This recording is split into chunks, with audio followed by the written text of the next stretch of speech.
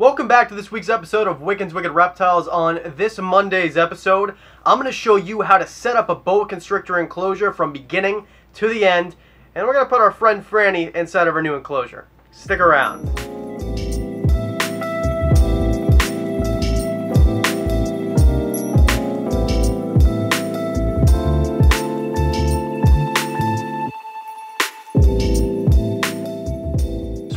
Here is we've got a custom made enclosure, and I've got 3 of these, which I've now separated so you can see there's a little bit of space in between. If you're going to make melamine enclosures, for sure, if you stack them, separate them, otherwise you're going to have heat transfer, and after all, it's not really flammable, but it is wood, and mitigate any sort of heat transfer that might cause a fire.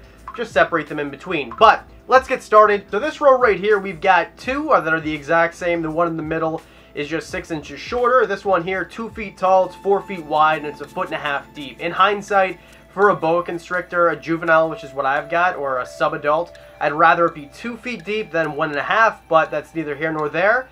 This is what you got to do. First things first, make sure that you clean the setup. Make sure you clean whatever enclosure it is that you're making. And if you don't have a custom-made enclosure and you're more interested in just using a regular glass like Exoterra front opening or something like that, check out this video right here. We did one last week that was for a hognose, but it works with any size enclosure. Could work for a boa constrictor. This guy here, it's basically just a box made out of wood. We've got a UVB strip on the top there, and then we've got just bolted to the ceiling, which you can't see here. And now you can. That basically is just a light bulb. It's a 50-watt bulb. I used the same sort of fixture that you'd use on your ceiling, like one of those pole things you'd use in your basement. That's what I used, and that's what we've got going on in this enclosure. Once you have everything emptied out and it's clean, the next step is to put the substrate in. And what you can do for a boa constrictor is you want something that's going to hold the humidity somewhere between 50 and 70%. BCI, that's what I use for my BCI anyway.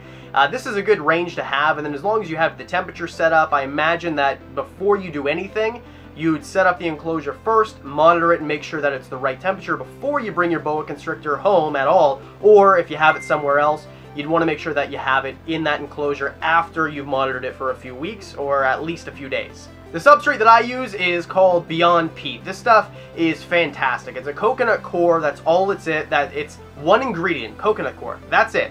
It's the same type of stuff that you'd use. EcoWorth is the exact same stuff, but because it's a Reptile brand like everything else, you're going to pay more money. And the light bulb, by the way, I should mention, you can get away with not using light bulb that you're going to pay 15 or 20 bucks for at a reptile store. You can use one of these. This bad boy here, it's a 50-watt halogen bulb. I got it at the dollar store for $2.50 Canadian. So in the States, what's that exchange rate work out to be? 13 cents probably? I'm not quite sure, but it's going to be quite cheap for you to buy no matter where you are. And that's what I use. It does the same thing. And then the UVB, I only have that simply because it looks nice. It adds a little bit to the enclosure. It makes it look nicer with the lighting. And it's not really bad for your animal. It's not necessary though. EcoWorth or whatever coconut core you use, if that's what you choose to use, you can use other stuff. Paper towel, for example, or newspaper. But this stuff is pretty simple. It comes in a brick, it's dehydrated, and then you put it into a bucket, and then you spray it down with some water, you mix it all up, you let it sit. I put mine in here before I started the video yesterday because I wanted to dry out a bit and I wanted to get to the right temperature, which it now is, so we can put the furnishings in. So step 1, put your substrate in. Substrate's in. Fantastic. That's step 1. Now you want to make sure that you have the essentials inside the enclosure before you start making it look pretty. The very simplest of all of these things is, well, a hydrometer and a thermometer, because if you don't know the right humidity and temperature, then you're going to be at a loss. I mean, the animal's not going to be happy or healthy or comfortable. It's just not good. So make sure you've got your hydrometer and your thermometer inside of there. And then we can get on to the next step, which is water and a hide. That's basically it. That's all you really need to make sure that your animal lives. So what I do is I have a big water bowl. It's actually big enough for the animal to get inside of, which is really important because they like to shed. Sometimes I use it as a bathroom, but that's why I make sure that I don't actually have it inside of the enclosure, like glued down or part of the fixtures, because you want to be able to take it out every day or every other day and dump it and refill it.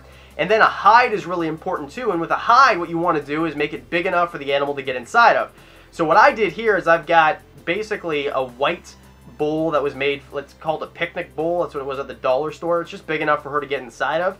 In hindsight, I wish I would have got it in black, because when I used the lighter to make the edges so that they weren't sharp, it made it black, right? So now it looks kind of gross and ugly, so I suggest using something that's black, or if you have a nicer way like sanding the part that you cut out, because when you cut it out, it's going to be rough plastic, it might hurt your animal. So now you've got your hide on one side, and now you've got your water bowl on the other side. I always suggest having two hides.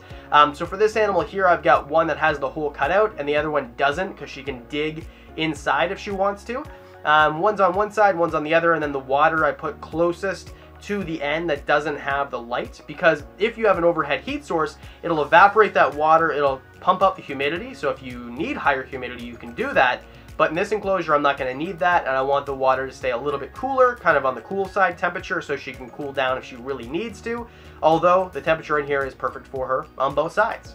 And one thing too, if you have an enclosure that you made yourself that has glass sliding on tracks, you can take it out. Like, I don't have glass in here right now, which is kind of perfect, because now I can take the glass out and I can just work in here, and it's really easy. If you don't have this option, just be careful if the glass is on the outside, because you might just don't smash it. I've done that before. So now we've got the water bowl, we've got the hides, and then now we want to make sure that she's got somewhere to explore and have the best quality of life. Enrichment of the animal is what I'm trying to describe.